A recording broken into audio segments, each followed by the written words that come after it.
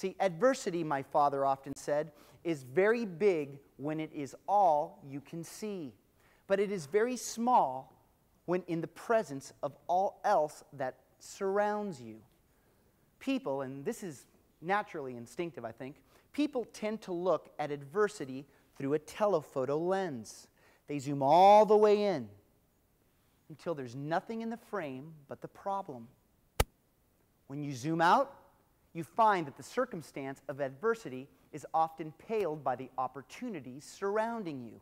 So step back, take stock, see around the problem. Adversity may make or break you, but primarily, adversity reveals you.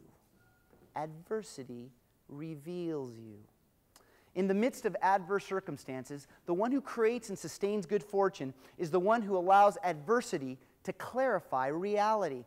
In this way, adverse circumstances are like a new lens. Perhaps they clarify something about ourselves we've overvalued, or perhaps they clarify a strength we've never employed. You want to see beneath adverse circumstances by acknowledging the opportunity for change. But do not fall into the trap of believing that desperate times call for desperate measures.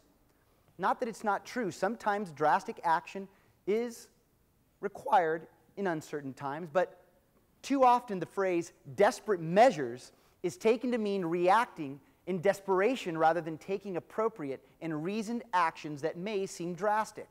While adverse circumstances are for most an obstacle to be overcome, they are, for those who apply the principles of earning good fortune, an opportunity to make positive change. This tool of change is more powerful than constancy if it is wielded properly. But it is not enough to simply see beneath adverse circumstances and merely acknowledge the opportunity to change. You see, without strategy, my father explained to me, cambio es solo sustitución. Change is only substitution. So step back and give yourself room to act rather than react. Don't jump at the first opportunity without evaluating your circumstances for what other opportunities may be awaiting.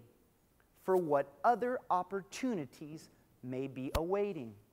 You see, this is a surefire way to lose the momentum of good fortune. And lastly, see beyond the adverse circumstances. See, the one who has learned to see beyond adverse circumstances understands, above all else, regret is a waste of time.